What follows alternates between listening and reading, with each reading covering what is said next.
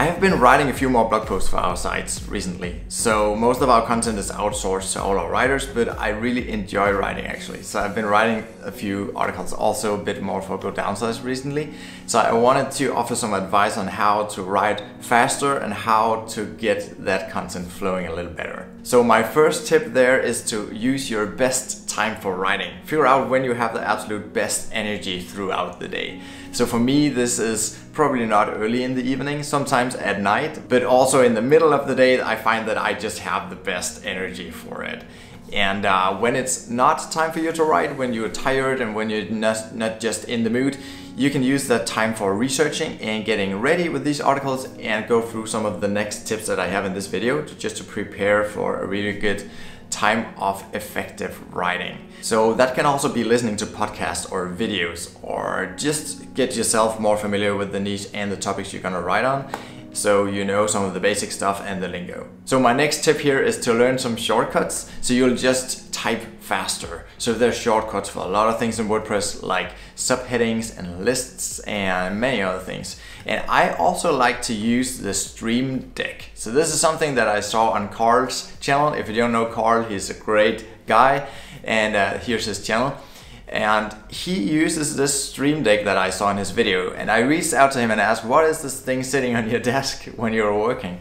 And he told me about it. So it's developed for streaming, like putting videos on Twitch or YouTube or whatever. So probably most for gamers, but it's really a device that can be used for a lot of other things. You just put in a few shortcuts on it. So I have one with, this is like 12 or 15 buttons. I'll put a picture here, and I'll probably also pop in an affiliate link in the description if you're interested in it.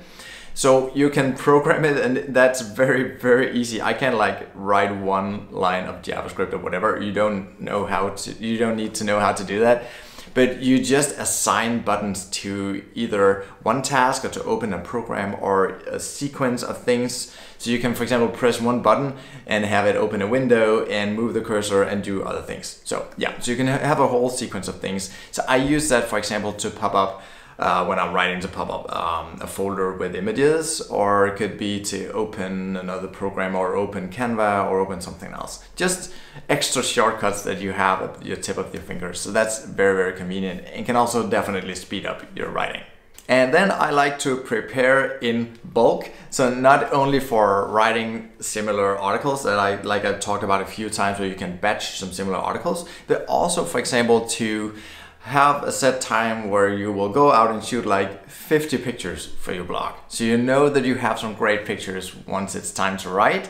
So let's say you're working on this new cluster, this new category, about 10, 15 articles about the same product or whatever.